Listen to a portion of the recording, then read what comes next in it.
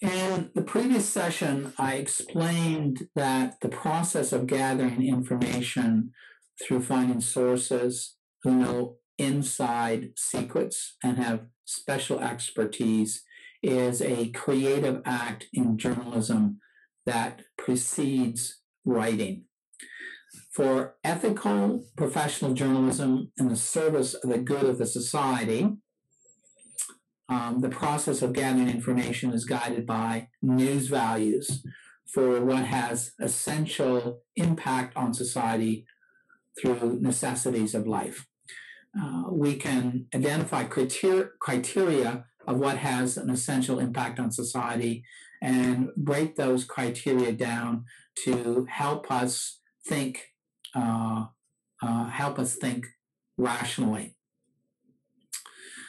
And help us think independently about what impacts society. In very general terms, what impacts society, what impacts human beings, is the preservation of life. And those would be things that are a threat or assistance to the health, violence, crime, natural disasters, and so on. What also, in a general way, impacts human beings is the preservation of important elements of the quality of life. So those would be things like medical services, police and military services, education, employment, and so on. These essential impacts or necessities of life are often connected with human rights in legislation in democratic countries. So those are documents you can go to help get a sense of how is humanity doing this work of defining human rights and necessities. And of course, that's an ongoing process. So we find those necessities of life, those rights, human rights, defined in the Constitution of countries, and we find it in the UN Declaration of Human Rights. We find it in Canada, in the Canadian Constitution, which is called the Charter of Rights and Freedoms. And then in countries like Canada, we also have separate legislation about human rights. And the Criminal Code of Canada defines certain crimes against human rights that can be prosecuted by the state. So if we look at a typical basic right or necessity of life, we have the right to life. Nobody has a right to take away the life of another human being. We have the right to liberty. Nobody has the right to take away the liberty of somebody. We have freedom of speech. We have the right to an education. We have the right to be treated equally, and so on. And you start with those basic rights, and then you get certain exceptions to those. So one that's particularly relevant to journalism is freedom of speech, and the ethical limitations to freedom of speech, and the legal limitations to freedom of speech. I will be covering that later in this course. So necessities of life. Right now, for example, public health, which is always a serious issue and a news value, public health is even more serious because of the COVID pandemic, and it's probably the COVID pandemic, that issue of public health, was probably the dominant global news story of 2020. We would say that a necessity of life is to be healthy and to be protected from the COVID virus. And that would be a responsibility of the government for the public health of citizens, and citizens also acquire certain duties because of that right to support measures for public health. Someone who is reckless and exposes us to the virus is a threat to public health. And that's a really interesting issue for us right now, and it's a news issue. We notice, and we notice how those rights are always being challenged. Historically, some classes of human beings were deprived of full human rights and the necessities of life, and they were deprived of their full human rights based on race, ethnicity, religion, and gender. And I think you're aware of the examples of those. The law has changed, and so now most democratic countries recognize that necessities of life should not be decided on the basis of race, ethnicity, religion, and gender. So, we've seen a lot of changes, even in the last 100 or 200 years in Western societies, of extending full human rights to human beings. But even with those changes in the last 100 or 200 years, there still remain questions of getting justice. For example, in terms of the crime of sexual abuse, for years the justice system in Western countries seemed incapable of prosecuting sexual abuse adequately. There was a law that recognized sexual abuse as a crime.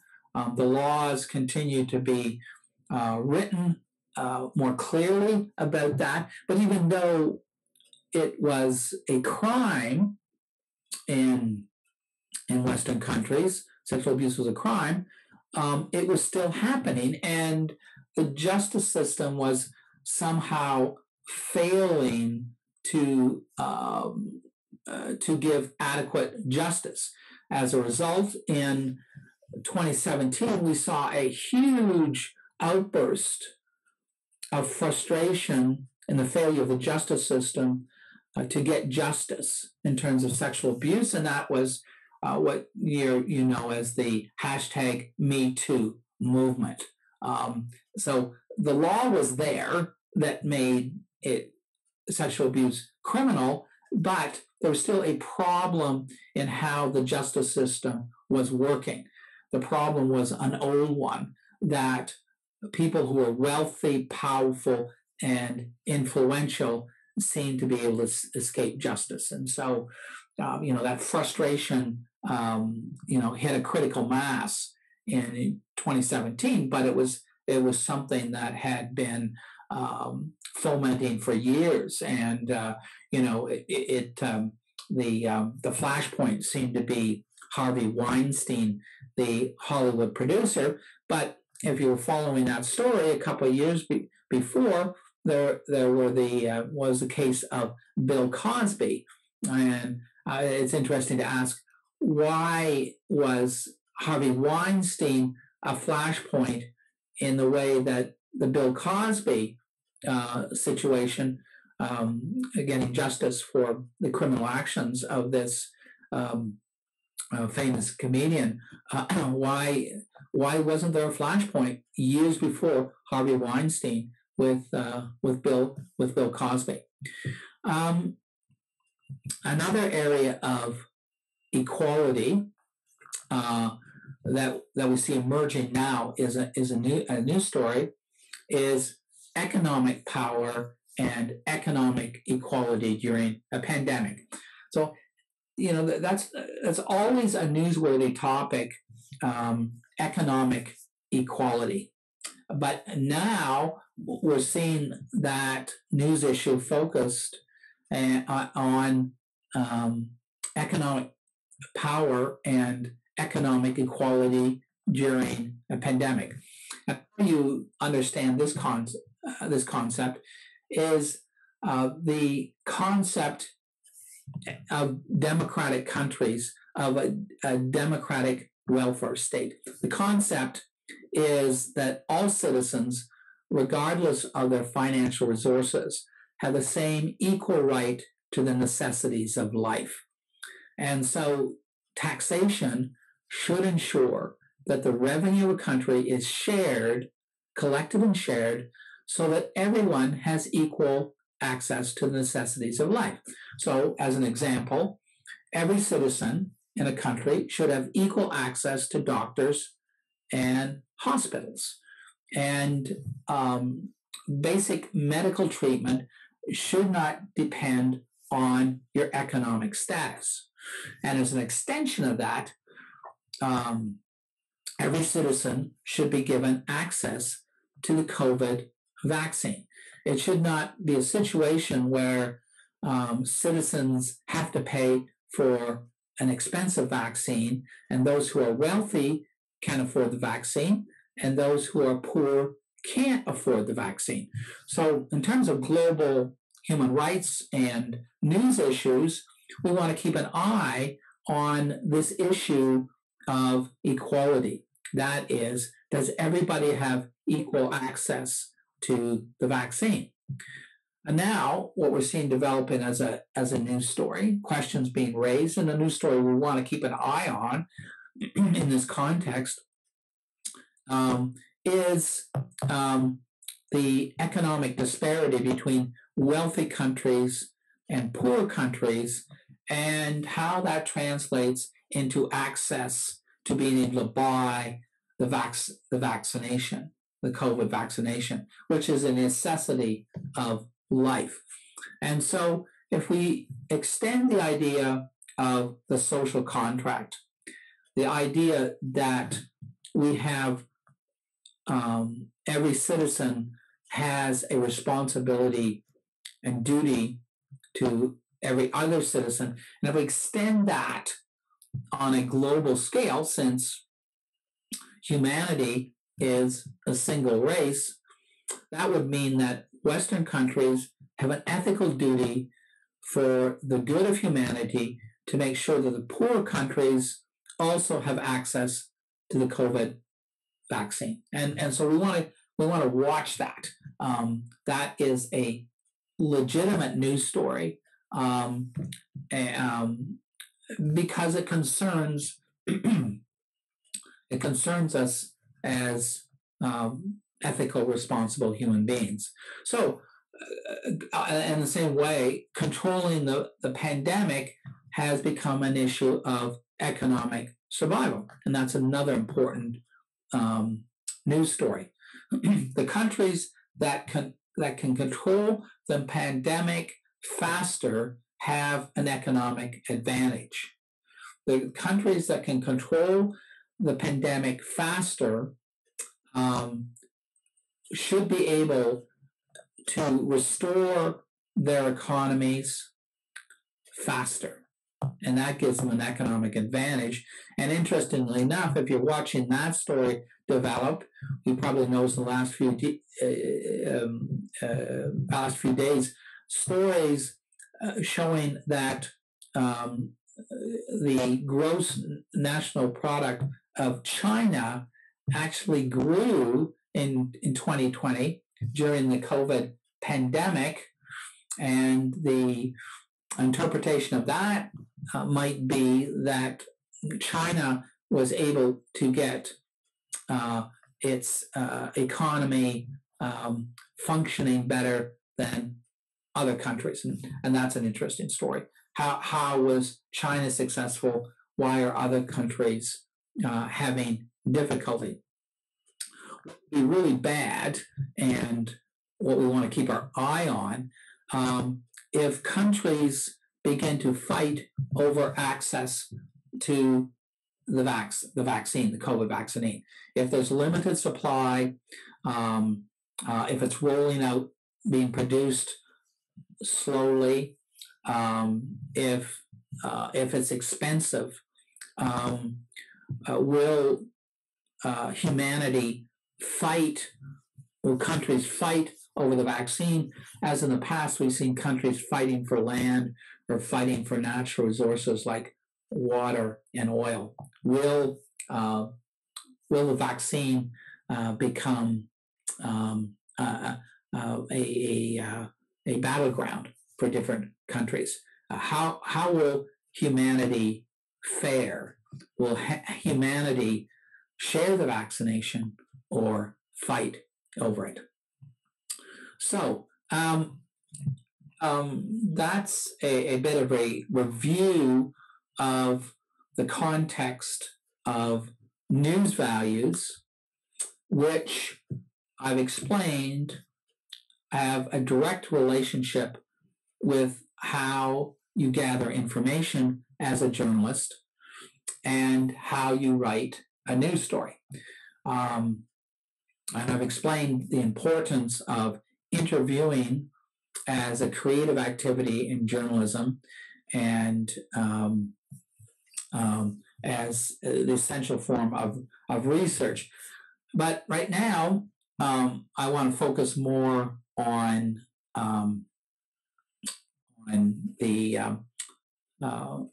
news writing and the summary lead. And before we write a news story, we gather the information as journalists. It's guided by news values for the good of society. When we write the news story, we focus on the news values, on what has the biggest or bigger impact on human beings and society. What does not impact society is information that is a diversion or a distraction from important matters, and that diversion and distraction may benefit certain people in society. And to use the phrase to capture the sense of that diversion and distraction of the public, we have the phrase from the ancient Roman writer Juvenal, bread and circuses. So in the readings for this course, you see how the readings relate these things.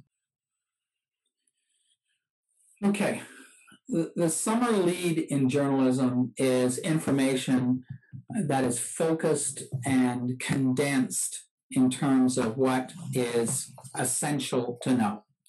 And I've been explaining that what is essential to know is information, events that impact human beings in a serious way. For breaking news, the summary lead is the first few paragraphs in a story. In a news feature, the lead is the first few paragraphs. In the news feature, the lead is called the nut graph, nut being the essential information, graph being a short form of paragraph, or you can call it the delayed summary lead. And so the lead in the news feature is usually not in the first few paragraphs, and it comes several paragraphs later. The news feature typically begins with a newsworthy anecdote or a newsworthy description. So when you're looking at the reporting of Marie Colvin, you're typically reading a news feature. And it begins with Marie Colvin giving an anecdote of an individual or a group of people or describing a scene. And so Marie Colvin is writing in the news feature style.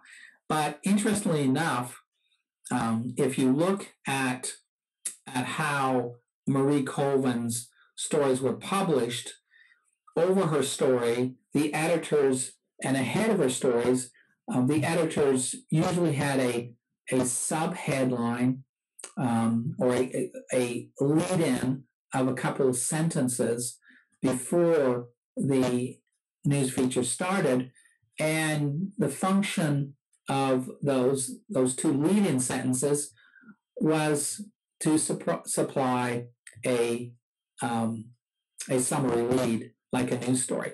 So even though Marie Colvin is writing news features, her editors at the Sunday Times are packaging those by essentially adding a summary lead on the top of her stories. To ensure that the lead has all the facts relevant to what's newsworthy, journalists use a mental checklist that's called the 5 W's.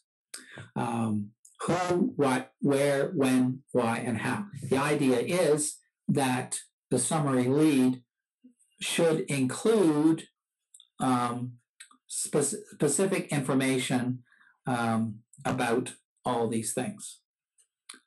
Okay. Wait a minute. Okay. I kind of skipped ahead in my slides, so let me get back in order here. Looking at the readings in this course, you note that the readings connect news writing to news values. So right at the beginning of the text for this course, an introduction to news reporting, you have the text saying on page 5, reporters should place impact, that news value of impact, high, and usually in the lead of the stories. The text says reporters always need to ask sources about impact, that is, make that part of your interviewing questions, and to translate that effect, that impact, clearly and logically. The text says some students confuse impact with magnitude, and so previously I've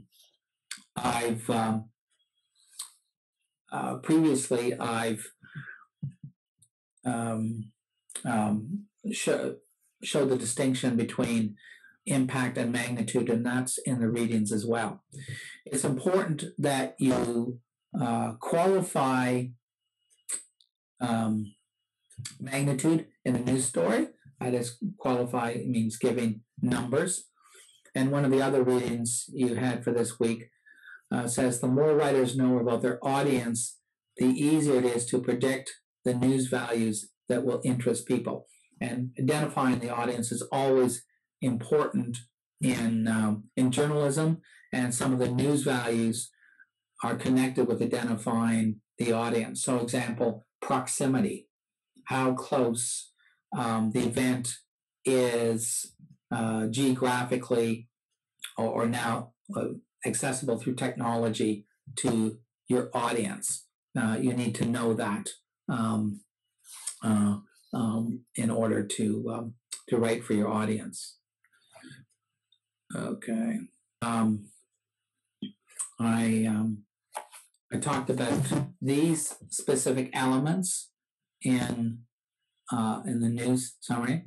Part of the advice for writing a news summary is to use colloquial words that a general audience can understand and to explain any technical terms. So, for example, if you're covering court, there may be legal terms that you need to translate for your audience. If you're covering city council, a meeting of city council, there may be technical terms that you need to explain to the audience. For example, bylaw. What's a bylaw? Next tip, use simple, straightforward grammar. That is the most simple and straightforward grammar in English is subject, predicate, object. Other languages actually have different word order called syntax. Another tip is to avoid long sentences with subordinate clauses. It just aids clarity of understanding of your audience to use simple, straightforward grammar and short sentences. Also, typically, in a journalism style, use short paragraphs of 1 to 3 sentences. At most maybe 5 sentences in a paragraph. But typically, a journalism style has 1 to 3 sentences.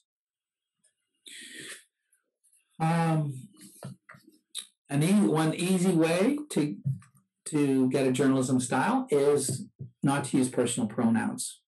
Not to use personal pronouns that refer to you as a writer. Not to use I, me, we.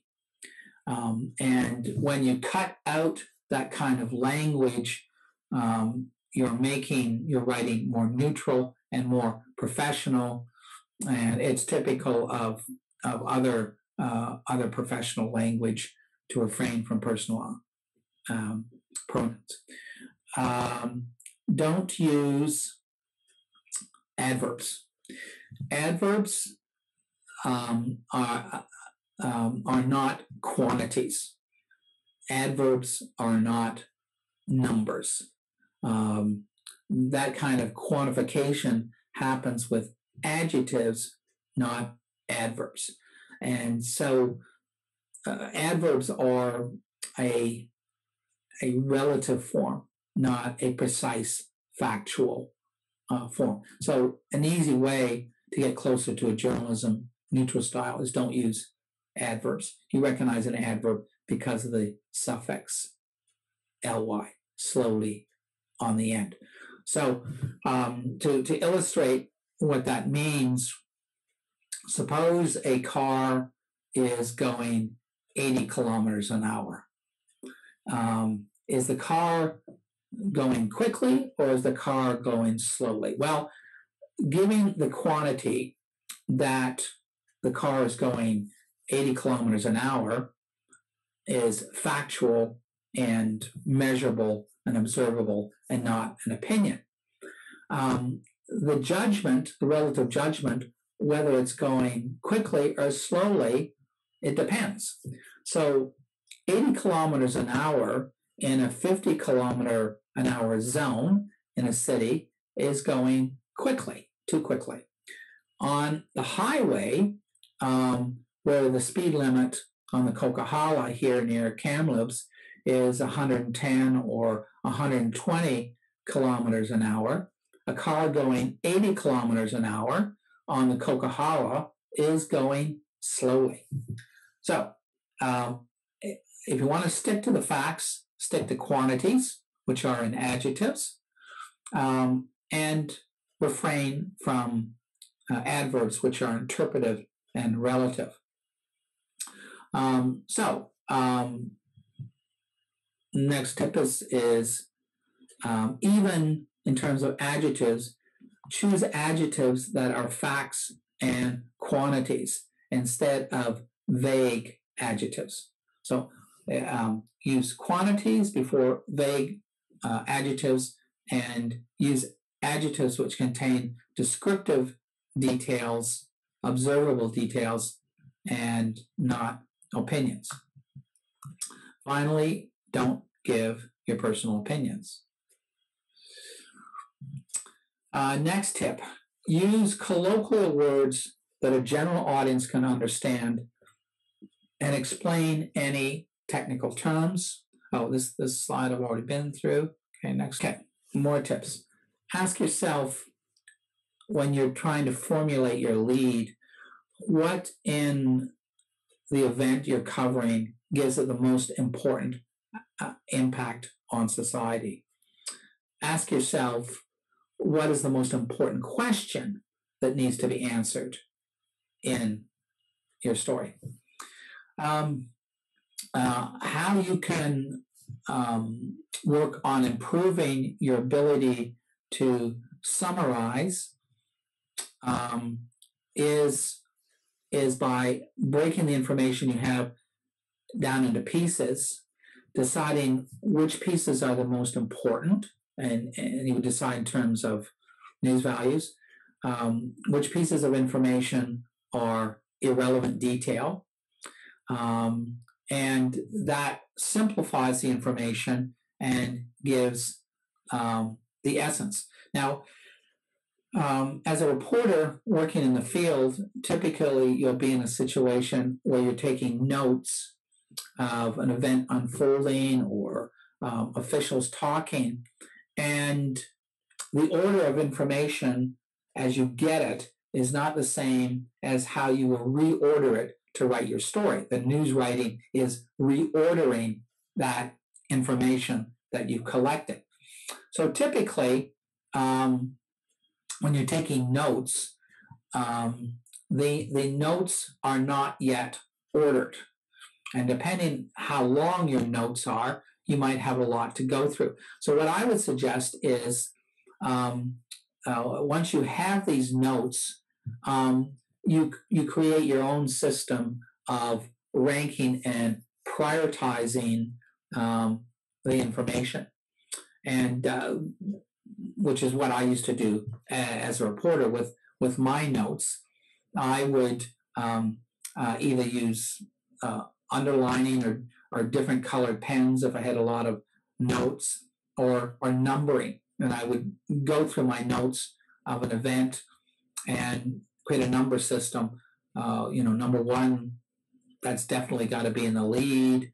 Number two, number three, and so on and so forth.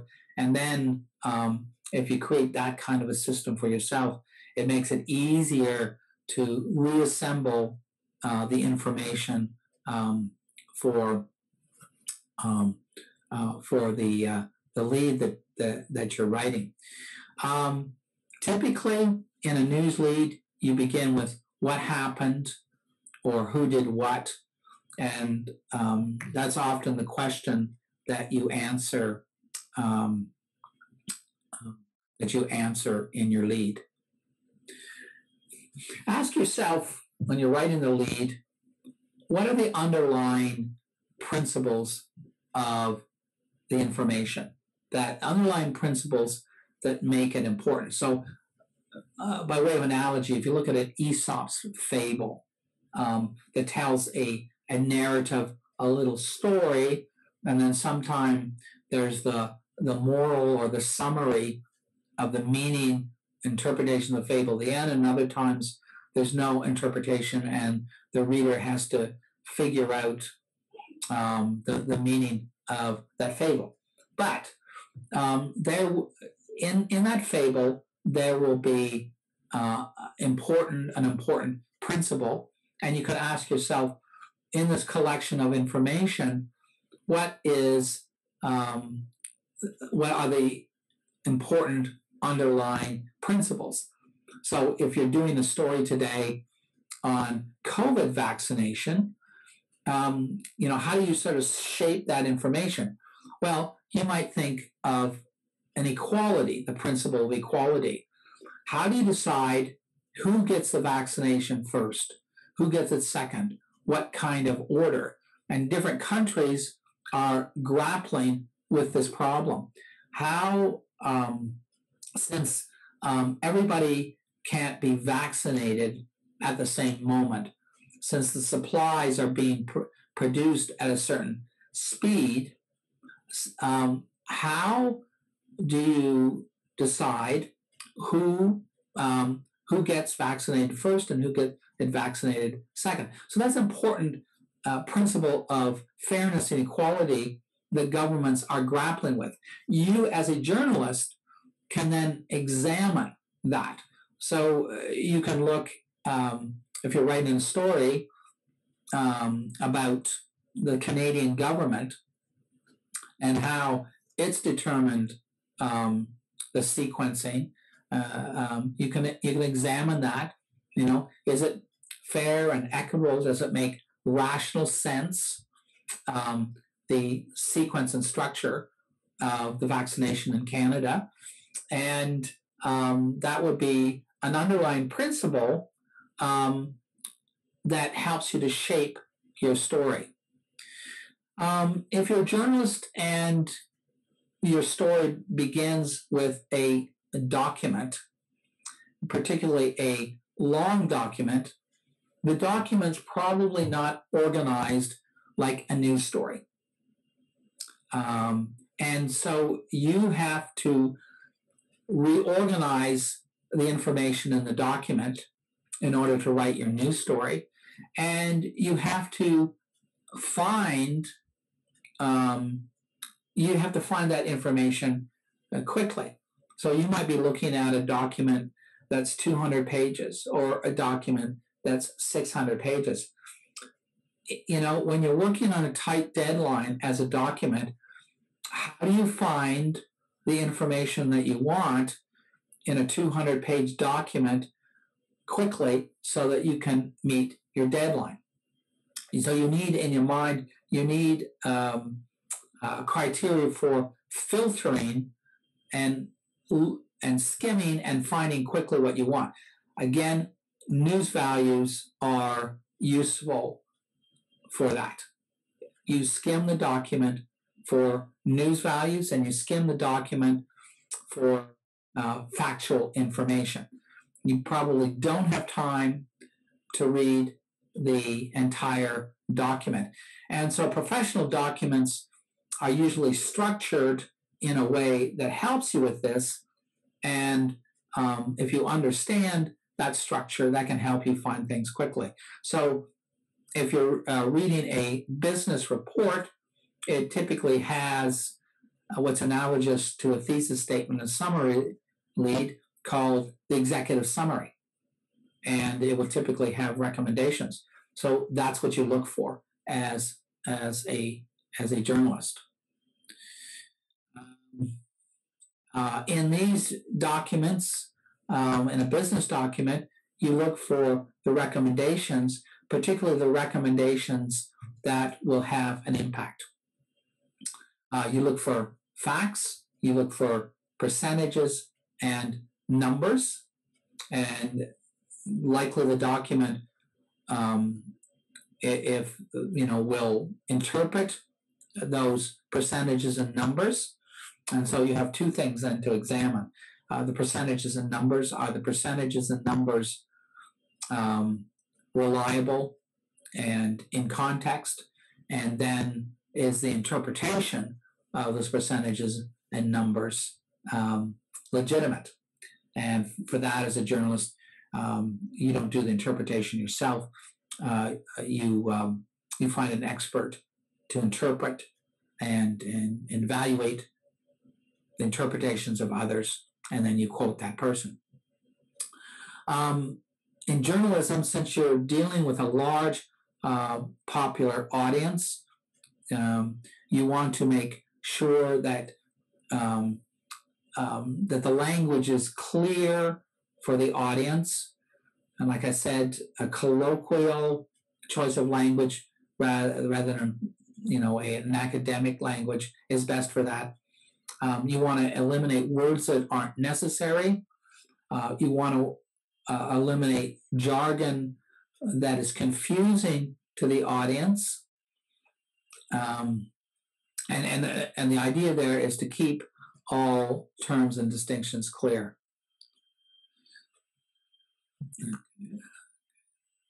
Okay. So I've given some tips about specific tips about writing the summary lead. And now I want to turn for a few minutes to what a summary lead is, what a summary is. And in news writing, a summary lead is the typical style. And you may be thinking, well, that doesn't feel very creative. That doesn't fulfill my desire to be a writer. That's not what I think of writing. is a summary just a type of format that's being imposed on you as a writer, limiting your ability to express yourself, not fulfilling yourself. Well, I think we really need to look at the idea of a summary in a different way and appreciate what an accomplishment a good summary is. So, a summary is a synthesis of information, and this synthesis of information can give information in a new way. It can make the information more memorable. It can reveal underlying principles. And if we start to think of a summary in this way, we see that it is a source of power in communication. It's a source of creativity in communication. That being able to summarize, being able to synthesize information in a new way that others hadn't seen constitutes creativity and power. And what that creative act is to be able to identify the essence of information and summarize it in a few words. That's an unusual ability. That's a powerful ability. And as journalists, that's part of your writing, but it's also one of your intellectual skills. And you want it as an intellectual skill in communication in general, even if you're not considering a career in journalism or other aspects of your life. That's a powerful communication tool to be able to begin to express yourself by summarizing and synthesizing information. Now, for journalism, it's essential for catching an audience. A good summary catches the audience, the attention of the audience, right at the beginning. And that's always been a part of news writing, and as it started to evolve. If you go back and look at news writing in the 1800s, you won't see the summary lead. You'll see a more narrative style, and it makes the story more confusing, particularly coming from a time when we're used to these news summaries, going back in time to the 1800s and trying to understand a story that doesn't have a summary lead, a newspaper story. We see the difference. So a summary lead, a good summary lead, is going to catch the interest of the audience. That's even more important now in the age of the internet, because people have so much more access to information. They're being tempted to read and look at so many different things that there's a kind of browsing that goes on. And if you can't hold your audience in the first few paragraphs, the research shows you're going to lose them. This used to be an intuitive understanding in journalism. Now research has caught up to that intuition, and studying how people read and what happens to browsers just reinforces that intuition that you, as a journalist, you have to catch your audience in the first few sentences. And if you don't catch your audience, you'll use your audience. Now, in terms of how we can collect that information, now I would use the example of YouTube. And if you have a YouTube site and you put video on your YouTube, you get metrics about your audience. Part of those metrics is how long the audience views your video. And you can look at those metrics and say, oh, well, the audience, stays with this video, or the audience leaves the video after 15 seconds or whatever. Those metrics, that feedback tells you how well the video is capturing the audience in the first few seconds. And then you want to know, once you've captured your audience, how do you keep your audience?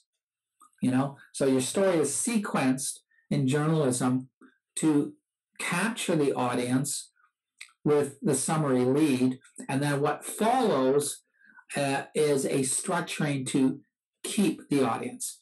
And of course, the summary lead is a kind of promise to the audience. That is,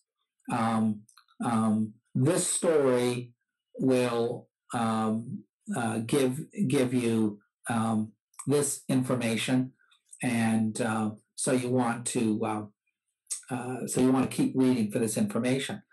If the information does not deliver on this promise, you will have an audience that feels betrayed and deceived. Now, I'll give an example of that. When you go to a magazine rack at the grocery store and look at magazines, usually a magazine has a cover story. The most important story in the publication often takes up the whole front page of the magazine. And the idea of that is that the audience is caught and hooked to buy the magazine because of the cover story. So one time I saw a magazine that had a cover story of Arnold Schwarzenegger. And of course, Arnold Schwarzenegger has quite a career, from being born in Germany to physically rebuilding himself into a champion bodybuilder, then rebuilding himself in his career into a box office film star, and then rebuilding himself into a politician and becoming the governor of California. So it's a remarkable story, a remarkable man. So I look at the magazine cover and I see Schwarzenegger on the cover, and there's a story about Schwarzenegger. I buy the magazine. When I get home, open the magazine, there's a one-page story about Arnold Schwarzenegger, and there's no new information about him and no interview with him. And the promise of a cover story is that it's typically the most important story and the longest story, and it will be new information. So that was a case of a promise broken to the audience, a way of getting people to buy the magazine and not deliver on that promise. So I was talking about summarizing as a mental skill. It gives you an intellectual power, and that power is, and an intellectual power is the ability to see what other people don't see, to see connections that other people don't see, to see relationships, patterns, and essences that others don't see. So summarizing is an intellectual endeavor, and it sees and what others don't see. That synthesis of information is an act of insight that others don't have, and that's why I call it as an intellectual power, and that's why I call it as creativity. And you may be finishing in an important way an important thought that somebody else has started. This mental skill of summarizing is worth paying for. That's partly what people are paying you for as a writer and as a journalist. Your ability to summarize, help them understand, and save them time. So let me give you an example. If you go to Kamloops City Council, the meeting of council is typically 90 minutes. And, you know, the cable TV channel records video, and if somebody wants, they can watch that 90-minute video. However, if they watch the video, unless they have really a good understanding of how municipal councils operate, they may be confused about what has happened.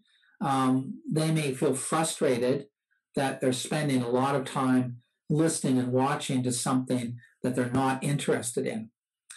Along comes the journalist, and the journalist might, if the journalist is in radio, might do a 2-minute summary of the council meeting. If on TV, might do 2-minute video. A print journalist might write a 400-word story. So you can see, as a citizen, if you have a choice between watching a 90-minute video that you have trouble understanding and seeing the significance of and bringing in more context, if you have the choice of watching that 90 minutes or getting the 2-minute summary, you're going to see that the 2-minute summary saves you a lot of time. It saves you 88 minutes. If you read the story, maybe it takes you 10 minutes to read the story, and you've saved 80 minutes. That journalist, that summary is saving you a lot of time, and it's giving you insights and context that you may not have got for yourself. That is worth paying for. That is worth paying for.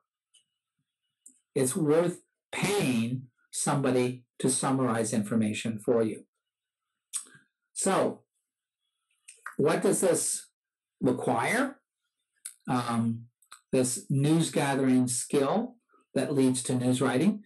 Well, you need the ability to take selective and relevant notes quickly. You need the ability to gain access to information and sources. You never want to leave a meeting or an interview with a source without collecting all the 5 W's. Never leave a meeting or source without getting contact information. How do you get back in touch with somebody? How do you double check a fact? It requires that you understand what you see and hear, and it requires the ability to write under stress and pressure. So when I've done this course in the past, in those pre-COVID times, which now feel a bit far away, I was able to do field trips in this class where I took the class to city council meetings and I took the class to court cases. And the idea there was that knowledge in a course like this and the knowledge in a text in this course, knowledge is easy to understand. Everybody in the class has the intellectual ability to understand this knowledge. But performing in the field under field conditions, applying this knowledge in the field under field conditions is an entirely different experience.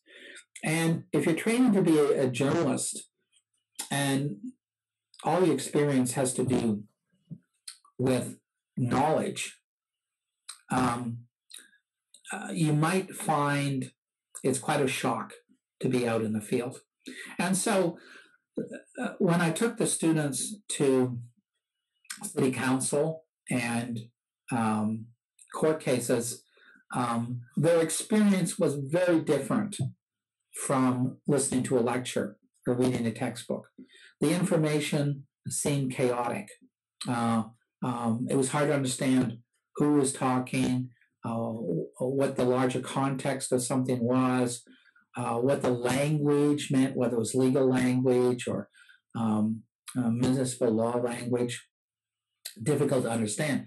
And so the field experience of the students was quite different from the confidence of being able to understand a text or being able to understand a lecture. And so what I do with the field trip, I had to take the students to city council, take the students to court, then they'd come back to the lab and they'd have to write a news story under deadline. And that, of course, added to the stress and pressure, having to write it under deadline.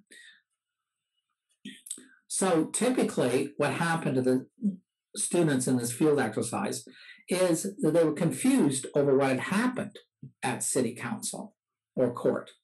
They left the meeting assumed that the information that they were missing and didn't get in the meeting could be Googled later. And then they found that it either couldn't be Googled or that taking the time to fill in the gaps in information back in the lab was taking away time from reading the story.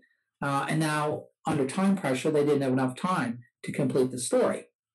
In other words, they'd left the meeting and the sources that were available there without getting all the information they needed. Why did some students not take the opportunity to get the information at the council meeting? That is, when there's a recess or when the meeting is over, the council members linger. You'll see the media go up and ask them questions and take notes and fill in details and get quotations that weren't there.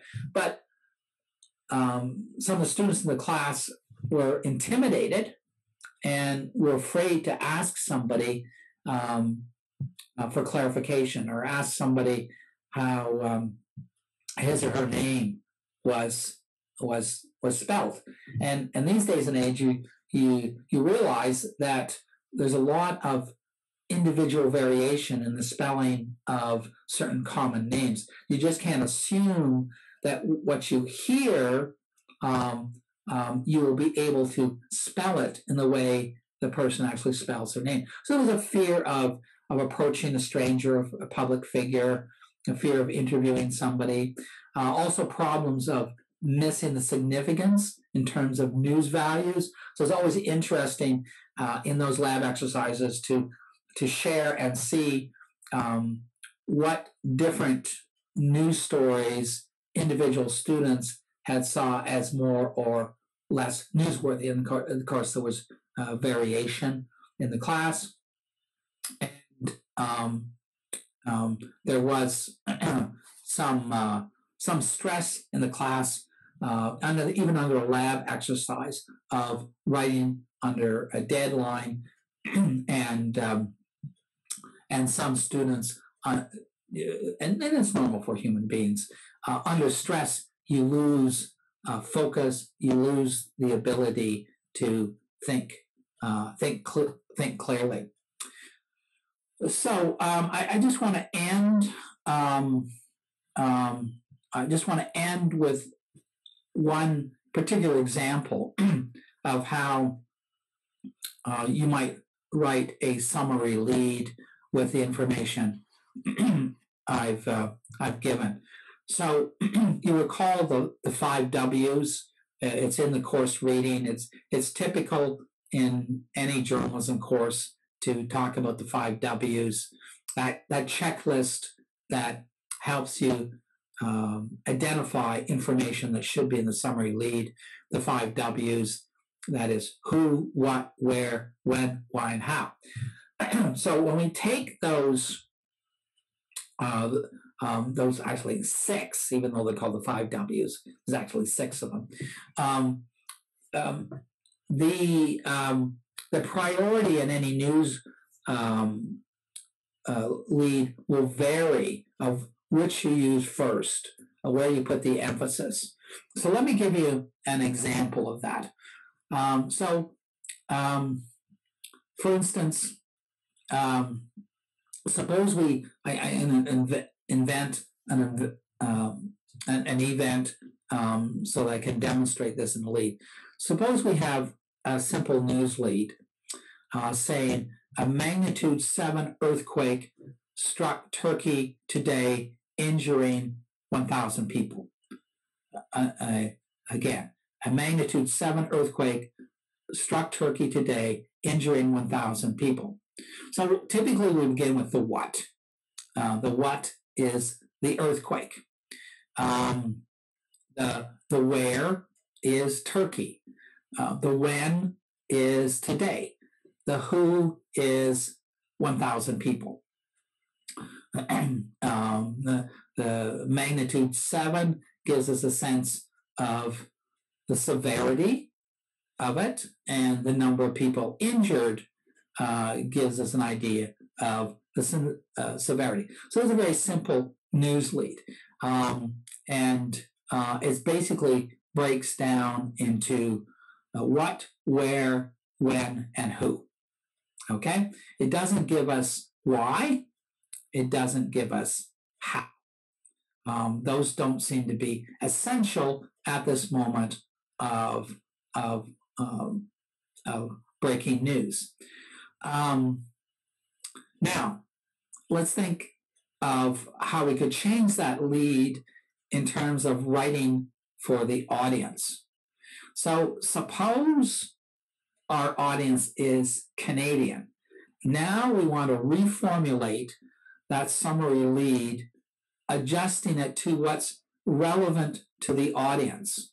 And in doing that, the who is gaining more priority. So for example, we could reconfigure this lead to prioritize who relating to our audience, saying the magnitude 7 earthquake that struck Turkey today injured the Canadian ambassador and 25 Canadians. So now we are prioritizing information in terms of our audience, being Canadian. Or if we want to prioritize that element more, we change the sequence of the words. We put the who first. So we could say 25 Canadians were among the 1,000 people injured in a magnitude 7 earthquake that struck Turkey today.